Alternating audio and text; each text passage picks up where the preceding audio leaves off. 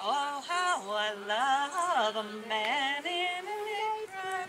It takes a strong man to wear apron strings. My mama has warned me about men in aprons, but I think a blacksmith's a wonderful thing. And oh, how I love a man with a bellow. A bellow requires a firm, steady hand. My mama has warned me about men who bellow, but I think a blacksmith's a catch of a man. And oh, how I love a man with a hammer. When a hammer strikes true, it's a wonder to see.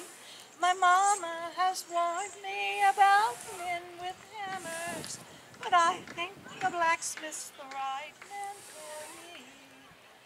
My mama's full of cautions and warnings. She says I should not act in haste.